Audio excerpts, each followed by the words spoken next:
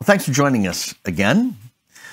Last time I explained that we're going to begin a series of messages this fall called Questions Larry Asked. They're questions that were inspired by Larry Gannon, but we decided to ask everybody, what questions would you like us to address in some sermons? And so people have been responding to that ever since, and I'm looking at the future preaching calendar to make plans to answer those questions. You know, the first question that was asked me, though? The first question was asked me was essentially, would you talk about the interaction of church and state?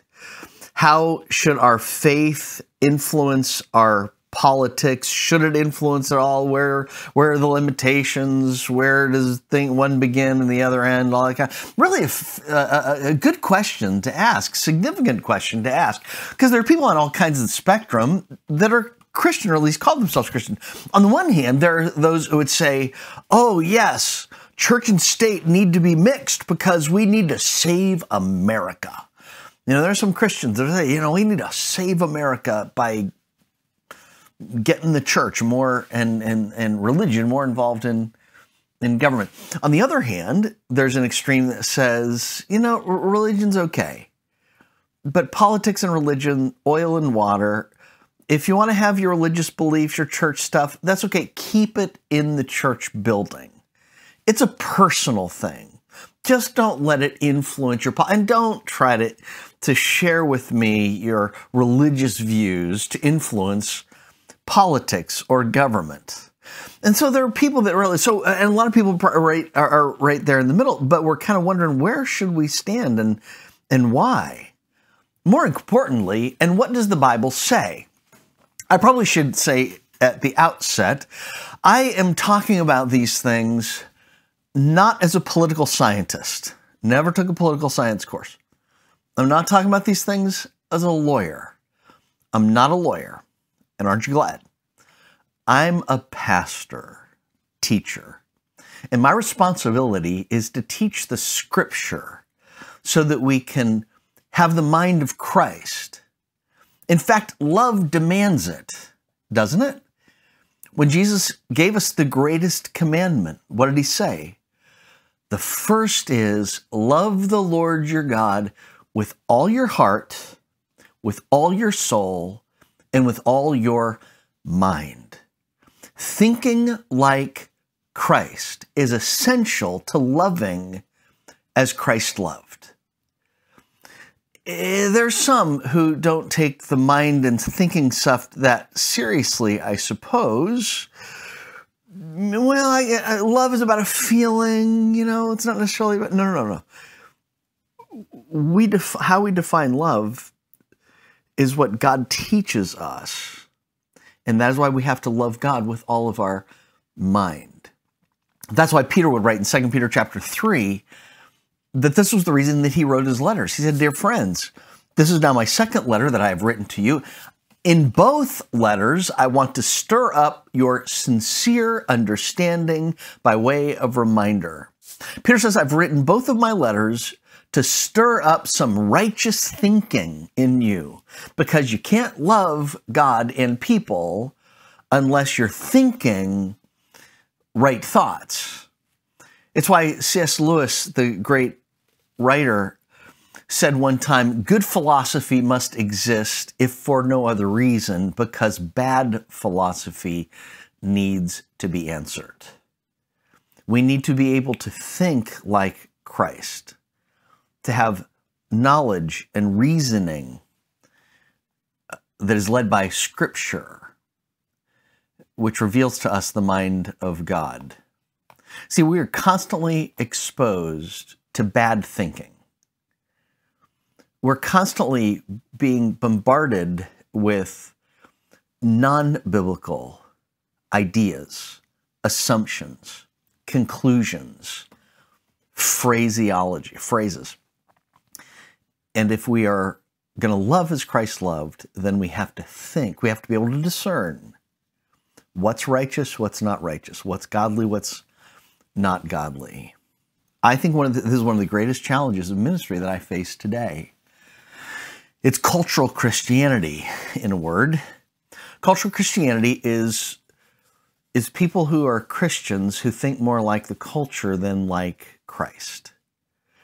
People who just have absorbed cultural assumptions and conclusions, and then they conform those conclusions to what the Bible says. Rather than the Bible transforming us, our cultural assumptions transform how we interpret the Bible. That's why it's so important. Romans chapter 12, verse 2 says, "So do not be conformed to this age, but be transformed by the renewing of the mind, so that you may discern what is good, pleasing, and perfect will of God." You know what it means to love? It means to be able to discern what is the good, pleasing, and perfect will of God. Anything imperfect is not love. See, the biblical mandate for us is to discern. Now, self-willed people won't take that seriously. They don't concern themselves with God's perfect will. They'll accept generally somewhere on the target, somewhere, maybe it's close or not, but at least it feels good.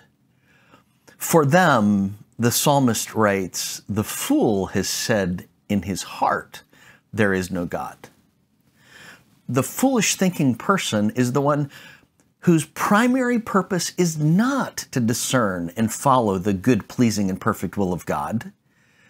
It's just to do what they generally feel is right, to allow themselves lazily to conform to the sloppy thinking of this world, and then not to love with God's love. The wise person says, "The Lord is my shepherd. He leads me down right paths of righteousness for his name's sake." And I want the name of God to be glorified, and so I want to know the good, pleasing, and perfect will of God, so that I can love God with all my heart and soul and mind. Proverbs chapter 14, verse 32, therefore says, "Righteousness exalts a nation, but sin is a disgrace to any people." See, the person who is able to discern the good, pleasing, perfect will of God not only is able to love God and other people because they're following God's right ways, they also position themselves to be underneath God's blessing. And people who are not discerning the good, pleasing, perfect will of God place themselves out from underneath God's blessing. And it's true, what's true of individuals is true of nations. Every nation will either live under God's blessing or outside God's blessing. Now, that's not to say that God's not going to bless nations that are not following him or honoring him. In his grace, he does. But we position ourselves for his blessing when we understand his good, pleasing, and perfect will, because not only does his face shine on us, but pragmatically, we are living in a way that is consistent with how God has created the universe to work. And to be under his blessing is to live consistently with reality. Every generation, the early generations in the United States understood this. It's really impressive when you read United States history. For 150 years, easily, over and over and over again, because people had a more godly mindset, they would often look at things that were and say, that's the providence of God. Look at how God is, only God could do that. People looked at how George Washington was able to survive miraculously in so many different battles, and God provided. God lifted him up. It's what caused Abraham Lincoln to observe that America is not God's chosen people, but it seems, he says, we are God's almost chosen people. Here's the quote. He said, I shall be most happy indeed if I shall be an humble servant, a humble instrument in the hands of the Almighty. See, Lincoln's whole purpose was, I want to be following God's will so I can be in the hands of the Almighty, under His blessing. And of this, the quote continues, His almost chosen people for perpetuating the object of that great struggle. Lincoln understood his responsibility as a leader was to place himself in a position to be used for God's blessing. Yes, Lincoln, when he was younger, was not as godly minded or biblically committed, but as he grew older, and certainly in his presidency, all of that changed. By the way, this is also the reason why Jewish people, when they fled persecution in Europe, saw the United States as God's provided refuge for them. In fact, there's a famous portrait that shows, somebody has painted, that shows Uncle Sam standing over what looks like a miraculous dividing of the Red Sea as the Jewish people walk across into the Promised Land, as though God was providentially providing refuge in the United States for Jewish refugees fleeing persecution.